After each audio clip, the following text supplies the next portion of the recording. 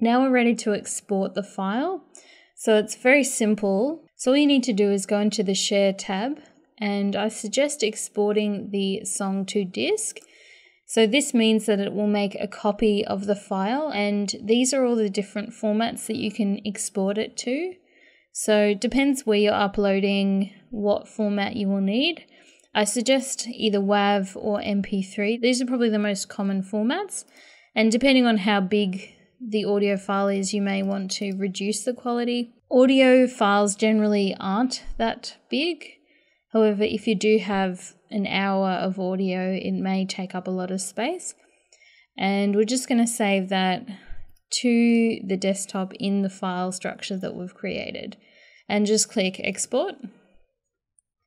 And that's already exported, so that was very quick. So we can just play the audio back to make sure that it exported correctly.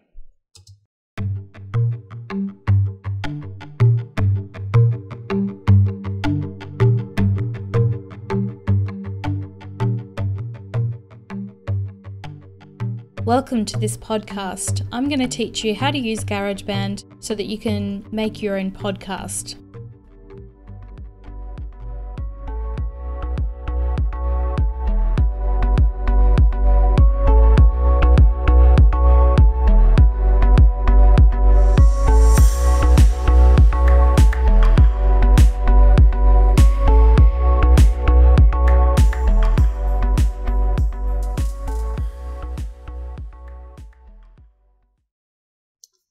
So now I've showed you the basics of how to use GarageBand. If you would like to know something specific, just either email us at digital.learning@rmit.edu.au or just comment on the video below.